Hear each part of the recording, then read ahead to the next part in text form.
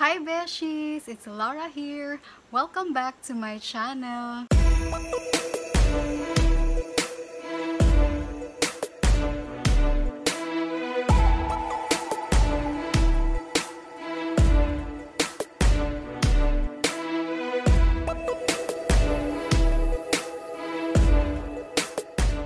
Beshies, as you can see in my title, this video is about reacting to people's first impressions and assumptions about me.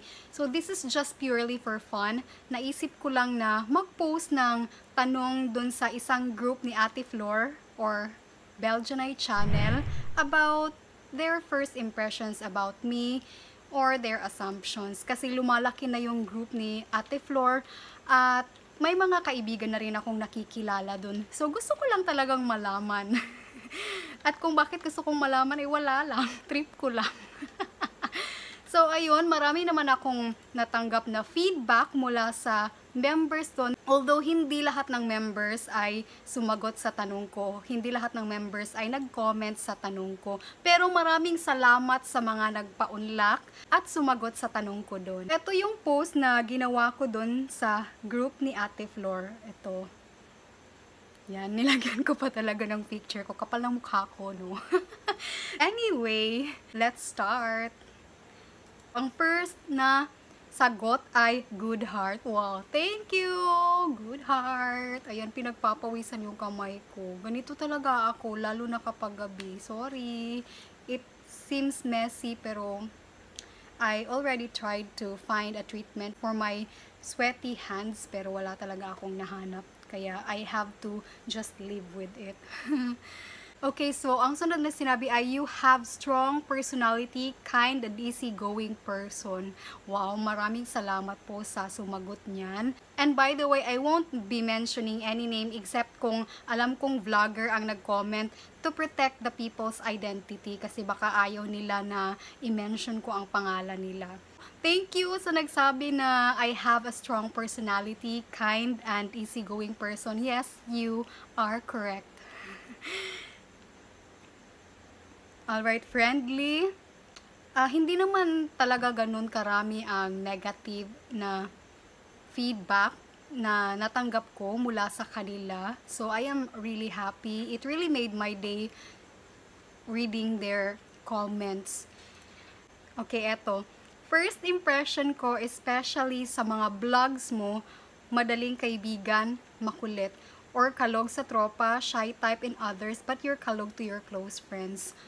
Yes, I am like that. Actually, napakaingay ko talaga, lalo na kung close kita. Pero kung hindi pa tayo ganun ka-close, syempre tahimik lang ako. Honestly, you're sweet, Miss Lara. Wow, thank you. Yes, totoo yan. Magaang kausap at kasama. Wow, thank you. Yes, I have to agree with that.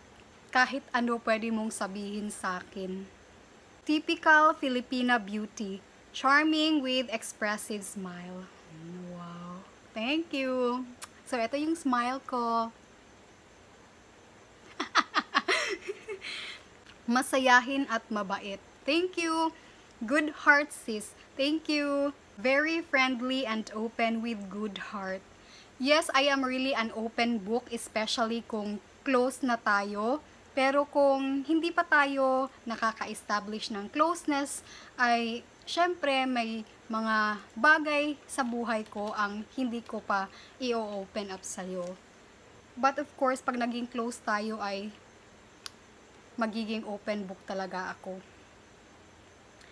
Siguro matalino ka ang lapad ng noo mo eh.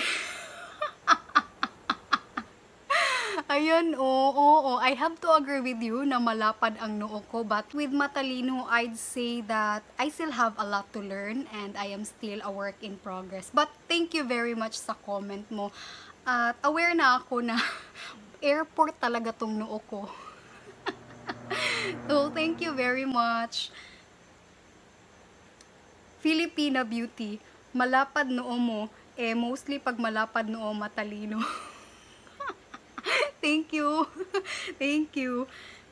Okay, eto from Ate Rebecca Ado, ang aking kaibigan na pinakamagaling magsarili. Shout out to you, Ate Bex. Ito yung sabi niya. Unang kita ko sa'yo, to be honest, maot ka day. Now, nagkagwapa na kadugay. So, ito yung sinasabi ko. Siya yung kaibigan kong sinasabi ko sa live streaming ko na tanging nagsasabing pangit ako pero mahal ko pa rin. Thank you for your for your brutal honesty, Ate Bex. I love you pa rin. Let's go to the next comment. Gusto ko yung beauty mo, Pilipinang-Pilipina ang dating at mukha kang friendly, sweet at maingay kasama. Wow. Thank you very much. Thank you po. Yes, I agree that I am sweet at maingay talaga akong kasama. Madaldal ako. If you haven't been to my live streaming yet, you should join and you will see there kung gaano ako kaingay. Eto, from my ate Miriam Castro, ang aking napakagandang kaibigan, ang pinakamagandang vlogger ng Dubai. So, ito yung sinabi ni Ate Miriam. Actually, ganda. Dati hindi kita pinapansin kahit lagi tayong nagkikita doon sa LS ni Sis Flor dahil sa profile picture mo na pang Miss Universe. Wow! Here we go. The new Miss Universe is...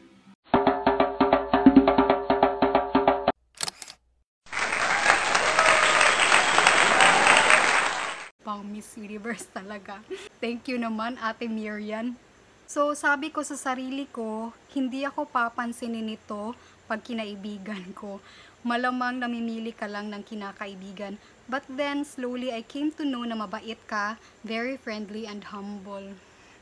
Hala, alam mo ba, Ate Miriam, na ganyan din ang tingin ko sa'yo noon, na sabi ko sa sarili ko, nakakahiya namang makipag-close kay Ate Miriam Castro kasi mukhang napakayaman niya at ang laki na ng bahay niya. Pero, ayun, naging magkaibigan pa rin tayo. So, thank you very much, Ate Miriam. At pareho tayong friendly at humble. Alright, so Filipina, beauty at gwapa gyud ang mga Bisaya. Thank you po. Yes, lahat ng mga Bisaya ay magaganda. Pero actually, lahat ng mga Pinay ay magaganda. Hindi lang mga Bisaya. Alright, so we have here friendly and approachable. Thank you. Pretty and kind. Wow. Thank you. My good heart and kind, friendly, sweet. Thank you. I agree with you. Marami talagang nagsasabi na friendly ako at sweet. And I know myself better, of course. So, masasabi ko na totoong friendly ako at sweet. So, maraming salamat po sa inyong nagsasabi na friendly at sweet ako. Hi, I guess you are friendly person. Thank you. Mabait, friendly, and humble. Gusto kitang maging friend. Wow. Thank you. Lahat naman tayo dito ay friends. Lahat ng viewers ko, lahat ng kapwa vloggers ko ay friends ko. So maraming salamat. Mahinhin pero parang nasa loob ang kulo. Masipag at matalino. Actually, hindi ko naman tinatago ang totoong kulo ko kasi lalo na kapag kausap ko yung mga kaibigan ko, ayun, lumalabas yung totoong kalandian ko. Diba, Ate Rebecca Ado? Ate Flor, alam nyo yan, diba? So, ayun. Friendly. If I will be your friend, see your nice body. Hindi ko ganun kagets tong comment na to, pero thank you. Tapos, may naglagay din dito ng you're too kind. Thank you. I think you have a sense of humor. Yes, mahilig akong mag-joke, lalo na sa mga ka-close ko rin. Pero kung hindi pa tayo ganun ka-close, hindi ako ganun ka-joker. Kasi syempre, takot din ako na baka maka-offend ng tao. Friendly, Filipinang-Filipina beauty at matalino. Yan si Lhara Barnig. Wow. Thank you very much. Sexy. Wow. Thank you. Thank you. First impression ko sis, inaanggol ko muna ang beautiness mo. Ako kasi yung tipo ng girl na nakaka-appreciate ng ganda ng kapwa ko babae, pero straight ako. Hahaha. Feel ko naman maganda inside and out. Sana makilala kita in person kasi na-visit ako dyan sa Dumaguete. Kung babalik ka dito sa Dumaguete, please tell me at mag-bonding tayo, mag-meet tayo. Thank you sa comment mo. Filipina beauty at simple. Thank you! May mga times na simple lang ako, hindi ako nakalagay ng makeup. Pero ngayon, eto, naglagay ako ng konting pulbo, blush on, at lipstick. Kasi gusto ko naman maging presentable. Pero thank you very much. Ito yung first impression ko sa'yo, Sisi. Very flexible at transparent ka. Yes, I agree with you. Flexible akong tao. Like, I can jive with any type of personality. Kung gusto mong tumahimik lang ako, edi syempre, tatahimik lang din ako. Yes, I am transparent. I try to be as authentic as I can be, yung walang tinatago. Kasi gusto ko ring ganon ang mga taong nakapaligid sa akin, yung maging authentic sila at ipakita nila sa akin kung ano yung totoong sila. Thank you for your comment. Malumanay pero straightforward. Dalagang Filipina talaga ang iyong ganda. Thank you. Well, kadalasan maingay ako. Pero oo, isa sa pinakaayaw ko ay yung maligoy magsalita. Gusto ko yung straight to the point at wala nang maraming pasakalye. Thank you for your comment. So, eto. This is from Ate Crazy Chicks, ang pinaka-sexy kong kaibigan from San Jose del Monte, Bulacan. Hello, Ate Crazy Chicks. So, ito yung sinabi niya. Ako honest sis, akala ko suplada ka pero hindi pala. Sweet ka pala. Hahaha, maling akala. Sorry. Actually, hindi lang ikaw ang nagsabi, Ate Crazy Chicks, na suplada ako. Kasi kung hindi ako nakangiti, honestly, napakasupladang tingnan ng mukha ko. So, eto yung hitsura ko kung expressionless ang mukha ko or hindi ako nakangiti.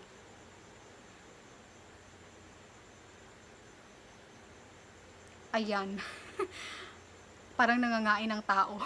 The next comment is from one of my vlogger friends, the most beautiful vlogger of Rugby Town in England, United Kingdom. Si Sis The Morley Journey. So, ito yung sinabi niya.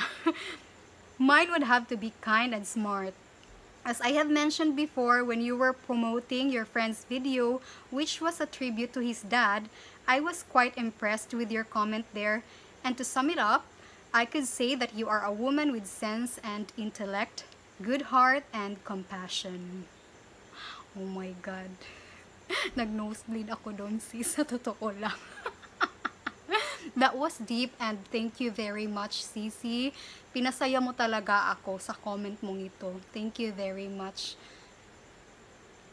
Okay, next. Unang kita ko pa lang sa'yo, magaan na loob ko sa'yo, Lar.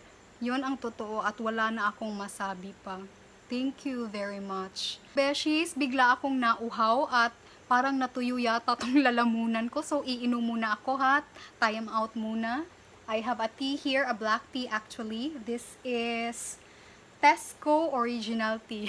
And this is from United Kingdom. So, sa mga friends ko dyan from United Kingdom, pag uwi nyo, baka naman. Tesco tea lang, masaya na ako. I'm just gonna sip this black tea first before we proceed.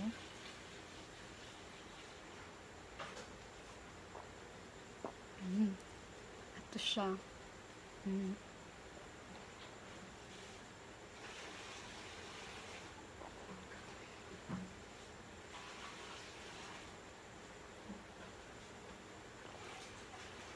Gusto ko actually ang lasa nito. I love this tea. I've mentioned to you before, Beshies, that I love the strawberry black tea from Dilma. Pero nakakain kasi ako kanina ng biscuits na may feeling na strawberry flavored. So, etong Tesco ang iniinom ko ngayon.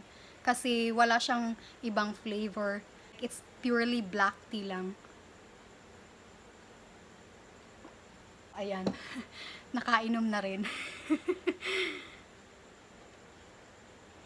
My first impression to you, sis, is I feel that you are really, truly one of a kind person. Wow, thank you, thank you. Yes, I agree that I am a one of a kind person. Hindi naman sa pag-aangat ng sariling bangko, but for me, I am not just a one of a kind person, but I am a once in a lifetime woman. Charot! Alright, matalino. Thank you. Dalagang Pilipina. Oh yeah. Totoo, na-comment yan dito. This is the third to the last comment. Malawak pang unawa, siaw unya sexy o bright. Wow, thank you so much. Nakakakilig ang comment nyo po. Thank you. Mabait tsaka sweet.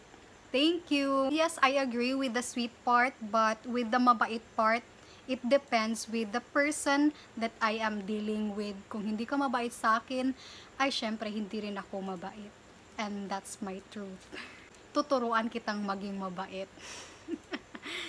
The last comment is Black Beauty. Thank you sa comment mo. Thank you. I am actually proud and happy with my color, with my complexion. And I have no plans of changing it. So, beshies, iyon lang ang comments at mga sagot na nakuha ko dun sa post ko kung saan ay nagtanong ako kung ano ang first impressions or assumptions nila sa akin. Sana nag-enjoy kayo sa video na ito.